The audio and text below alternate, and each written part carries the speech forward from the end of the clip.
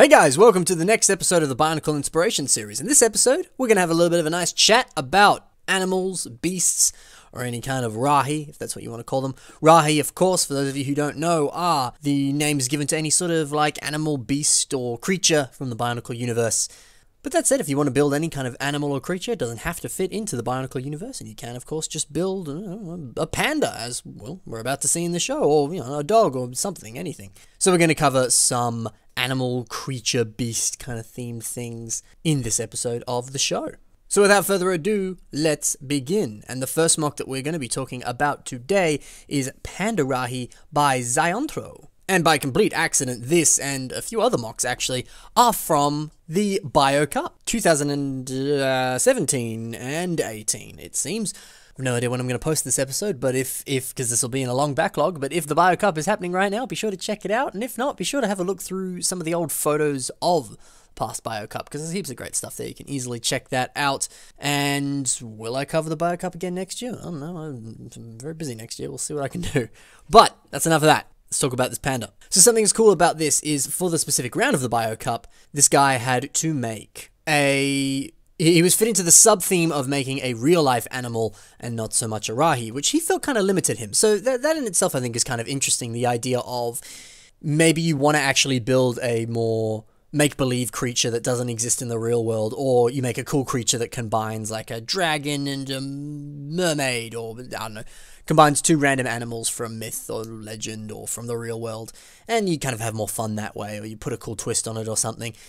But here we see this mock, which is very much a stereotypical panda, but he has actually added some little details that make it a little bit more Rahi-like. And so I think there's a lot we can learn on two fronts with this mock. One, about just straight up building a recreation of already pre-existing animal in our world, or taking an animal that already exists in our world and just adding some slight little differences to it and making it a Rahi, or more kind of fantasy, storytelling, make-believe fictional creature of some kind. So the first thing that I think is one of the really subtle but clever ways that he's managed to make this more than just a panda mock is taking a look at the eyes here. So he actually has 4 eyes, which kind of sort of blend into one, just the way it's designed, but you could obviously interpret him as having 4 eyes. And I think that's just a nice little subtle detail. It slightly changes the panda, but it also looks fairly realistic and traditional. But then we also see on the back here, he sort of has these pistons here, sort of towards the middle of his chest, belly area there. And it's just a subtle little detail, but it makes it look a lot more Bionicle. You know, you take a look at actually quite a few of the Bionicle characters that we saw in sets and things. A lot of their torsos had pistons on them. Pistons and gears were very much kind of the aesthetic that you saw with a lot of Bionicle stuff. And so just those little subtle details here really expand this mock a lot and really do a lot for it. But really, other than that, this is essentially just a panda mock. You know, you take a look at the head here, which is very much the sort of center point of this mock, in my opinion. It really sort of sells the mock as a panda, and really sells the mock as a whole. It's one of the more complex, beautifully shaped, nice areas of this mock. And yeah, it has a very panda vibe to it. And it's only those subtle little details that change it into looking more Rahi-like. I think it's really cool. Speaking of subtle details, we take a look at one of his legs here, and he has used a piece that I believe is from a Star Wars Ultra Build set. I've been trying to figure out which one it's from. I can't remember. I'm not sure, so hopefully someone will correct me in the comments. I thought it was the Scout Trooper, but that is not the case. But Poe Dameron also has a similar one to that, which is an orange version of that piece with a sort of little strap across the side there. And so it's always interesting to look into printed pieces there and just see what they might do for the mock. You know, just this little subtle thing here. It could have literally been as simple as he ran out of black parts and just put that on anyway and hoped it worked. But I think it's interesting. You know, you take a look at like a dog, for example, and sometimes the way that their fur is arranged, their specific colors make it look like, you know, they're wearing socks or something, just the way that the colors of their fur look, or they have little patches of different colored fur somewhere on their body or on their person. And I think this is just a nice little detail there. It kind of just makes it look like, you know, he's just got a little bit of white there. Just that's naturally how his fur has been kind of laid out. And I just think that's a really subtle but very clever little detail and a nice use of that part. Speaking of nice use of parts, also really cool to just see all the general shaping throughout this, using a lot of larger CCBS pieces, as well as some old hockey pieces there from an old sort of construction hockey theme that we got way back in like 2000 and something. It's just a really useful piece and works really well there to create that overall shape. And yeah, just a fantastic looking mock. let us move on to the next one, which is by Luna Still, and is called Jumalong. So, obviously this is a dragon mock, not something that exists in the real world unless you choose to believe so, because that's more fun that way. But nevertheless, this is a fantastic dragon mock, and uses a lot of CCBS, which is always really cool to see. It's always awesome to see how versatile the CCBS system is as a whole. I can only really kind of see maybe a couple pieces here that are more typically Bionicle. You know, we take a look at the head here, and it uses a black Huna mask there to sort of form the shape of the mouth, which is a fantastic piece use there. I love seeing masks being used in really interesting ways like that. So seeing that mask being used upside down like that to sort of form that beautiful little sort of curve of the mouth there is awesome. It's really, really cool. But yeah, other than that, and maybe the slicer foot that's above it, and some other things I'm probably missing, this is pretty heavily CCBS. And, you know, I've had a few people who've commented below in the video, and they've sort of said, like, I'd like to see more mocks that have more CCBS, because I don't have any pieces that are G1 Bionicle. I need to see mocks that are G2, because that's all I can use. And I think that's really interesting and really cool to see. That's just the way that some people are building at the moment, and there's nothing wrong with that at all. So it's just cool to see a mock like this, which is very beautifully shaped, very aesthetically beautiful too. It very much looks like a dragon. It ticks all the boxes for what makes a dragon, and it has a really funky, cool color scheme too. Black, white, a little bit of gold, and then some beautiful trans green. And that's something else with a lot of CCBS. There was heaps of trans parts, especially in Bionicle G2, so definitely nice to sort of use those in a mock like this. And also interesting, I don't know, I kind of wouldn't have thought about using trans pieces on a dragon, especially trans green, maybe trans red for fire or something, but it's just interesting seeing that. It kind of gives it this really interesting kind of magical look to it, and, you know, dragons are a mythological kind of beast thing. And yeah, it's just interesting to see how that kind of gives it this nice sort of magical, glowing, mystical kind of vibe to it, which is, yeah, it's just interesting kind of playing around with the colors like that. I really like it. So yeah, definitely something to consider is to break out a bunch of your CCBS pieces and kind of play around with sort of the frames that you can create with a lot of CCBS parts, because, you know, you take a look at pretty much any CCBS set, you essentially build a frame and then add armor on top of that. And so maybe that's a decent starting point for building something awesome like this dragon here, is to, yeah, kind of play around with doing some kind of frame, then adding your CCBS pieces and all sorts of other things around it there. And then maybe focusing on certain areas where you know, it's a little less of a frame, it's more sort of the pieces are all sort of linking together in some fashion to form a cool looking face or an interesting looking upper leg or something like that. But nevertheless, this is a fantastically shaped and well-designed dragon, and awesome to see CCBS used in such a versatile and fantastic way. So let's move on to the next mock, which is by Jekla, and this is a 2018 BioCup entry, and his theme was water. So very, very clever and creative idea to make a seahorse for your water theme, because, of course, you know, animals that live in the water are very fitting. But even cooler to see such a beautifully shaped and well-designed seahorse like this, using, again, a bunch of CCBS, but also a bunch of classical G1 Bionicle parts here in a very perfect, beautiful little blend like that. Some nice piece usages too, using the Zamasphere launcher part there as sort of the little nose of the seahorse. I don't know the scientific name for that, I'm sure people will correct me, but I think it's just beautiful shaping there, and is very instantly recognizable. You can easily kind of get that seahorse vibe there. It's very cool.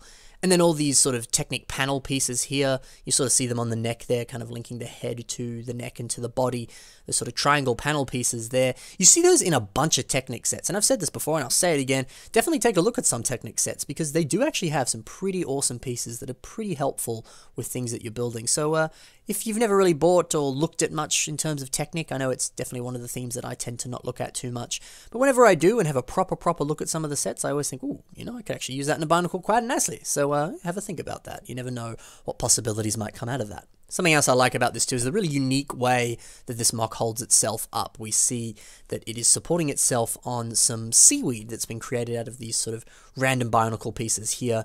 And I know, just literally looking from these, I have a drawer right here by the side of my desk, which you can probably hear me taking out now, and it is literally filled with those exact pieces that make up that that seaweed there in lime at the top there. And it's funny because these pieces have sat here for ages. I've never used them, and I've kind of been like, well, I don't know if I ever will. I think the way I build, I don't really use those sorts of pieces.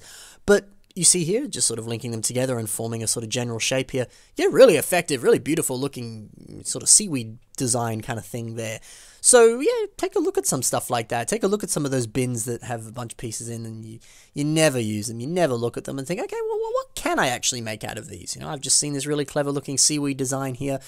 And you may say to me like, well, Ben, I really don't want to build any seaweed. That sounds really boring. And you're right, like I don't want to build any seaweed. That does sound boring. But it sounds way cooler to make a seahorse or a fish or a whale, I don't know, some underwater creature, or a turtle, and build some seaweed that then holds that up. That, to me, sounds way cooler and way more creative and way more fun, and so I'm more likely to use those pieces in that way. So just an interesting way of kind of looking at the pieces you have and the ways in which you can build with them. I like that a lot, and so, no, that's a big inspiration for me. I really like that. And on top of that, too, just kind of the fact that this is kind of a stand for the mock, that opens up a few other possibilities in my head brain.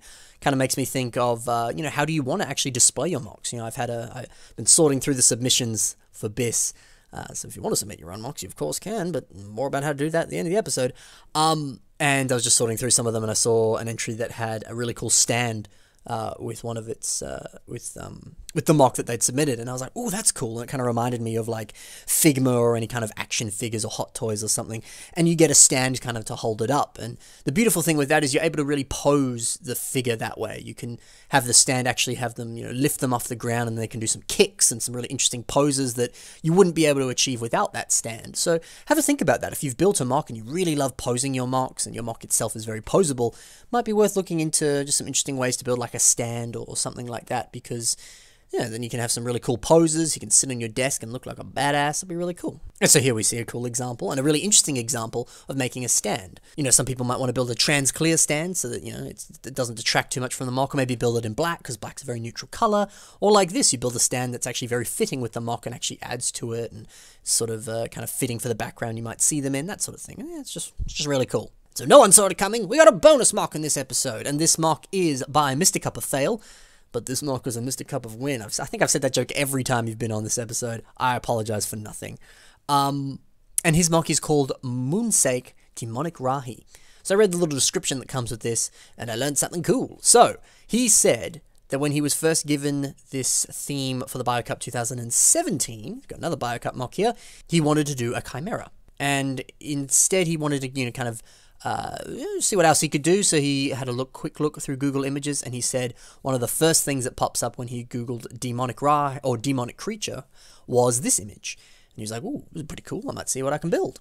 And then as a result, he built this. And again, I just think that's cool. You know, have a look through Google or mock pages, Flickr, anything, any website where you can search stuff up. Just Google something, and you know, maybe a picture will inspire you like this has done so here. And so he has, in his own way, kind of recreated this picture and transferred it into Bionicle form, which is just awesome to see. But on top of that, he's further expanded on that idea, and he's actually made this a transformer, well, to some degree. So the mock looks like this, like it very much does in the image, but then it has its other form, which is this sort of more kind of bestial form, which is why I put this in the episode, because it is more beast-like in this form. And I think that's just really cool. You know, the kind of general aesthetic this has, using all those cool sort of printed lava CCBS shells and pieces here. It looks like this sort of evil demonic Rahi thing, something you might see if you're walking around like, I don't know, some kind of scary volcano world, or you're walking around the depths of hell, or, you know, some crazy place like that. You would probably see some of these guys walking around, and if it was a video game, you'd probably have to fight them and stuff. And I really that's just a fun aesthetic, but also the idea that they kind of change form, and, you know, all the different parts of their bodies kind of have different uses depending on that form. I just think that's a really cool concept, and really creative and really clever. Just awesome to see that. And also just a fantastic use of all these different printed parts and things like that. You know, we've got all these different CCBS shells that have different patterns and printings on them and things like that. And it's so difficult sometimes to use some of those pieces, because sometimes, I don't know, the printing just makes it a little more harder to use, or, you know, it doesn't quite work with the aesthetic that you're looking for. But maybe take a look at some of those printed parts and let those be a stimulus for your mock. You know, these cool printed lava pieces, you know, very much create that awesome look that he's aiming for. And, you know, maybe the weird funky printed part that comes on, I don't know, some random set that is not coming to my mind is a little bit more difficult. But I don't know, sort of sit with the part for a bit, have a think about it, and maybe you can, you know, kind of add one or two different things to it, or do something with it that's kind of more interesting, and it can create a really interesting aesthetic like this mock has. And on top of that too, always kind of play around and see, you know, this mock essentially just sort of folds in on itself. It's not too much of a complex transformation, but the transformation in itself does a lot. And, you know, he's got really interesting things like adding an arm on his back, and the arm eventually kind of, you know, like becomes a tail or something. And there's all sorts of just really clever things that it doesn't necessarily take too much to factor that in. You don't have to be like some kind of civil engineer and go, okay, so when I start the mock, I'm going to make sure to do this so that this happens on me. No, you know, it's just as simple as flipping things around and changing things up, and suddenly it's got a cool transformation. So that's always something to think about. Maybe you've built a mock already, and it could be a transformer in disguise, and you just got to flip a few pieces around, and suddenly it can do something cool like this. So there you go. So that's it for 4 really cool beasts, Rahi, animals, all sorts of different things. Whether they're things from our world or things from made-up worlds or cool transforming lava beast guys, they're all pretty awesome. So hopefully some of those inspire you to build some of your own beasts and Rahi and things. And if they do, let me know. I'm always interested to see what you've made from watching the show. Speaking of the show, if you want to submit some of your own mocks to the show, you of course can. The only way to do so is through the email that you are currently seeing on your screen. I've had a few people who have messaged me links to their mocks on Flickr or different other places. They've commented below and said stuff. I do not accept those. I apologize. The only reason I don't accept that is just so it's all in one place and it's easier, and I don't forget about your submission, because you put it somewhere and I was like, you know, I'm out at the shops or something, and I'm like, oh yeah, I'll be sure to put that on the list when I get home, and then I forget. So just to be fair, and just so that everyone has the equal chance of being on the show, no can do, neighborinos. You got to submit it through the email that you're seeing on your screen. There is no mock too simple or too complex. Feel free to submit it, and don't be ashamed to submit your own stuff too. It's not egotistical. It's awesome. Please submit away. I'm more than happy to see it. All of the mocks that you see in this episode were actually submissions, so there you go. They definitely will be on the show in time. And while you're there, in the description below, which is where you'll find that email, you can also check out some of my own social media. You can also see some of the mocks that you saw in this episode. Be sure to check out those links and give those guys some love. And be sure to check out my Patreon if you're interested. Very much would appreciate that. Otherwise, that's it. Hope you have a fantastic day. Hope you're inspired. I'll see you in the next episode. Bye for now.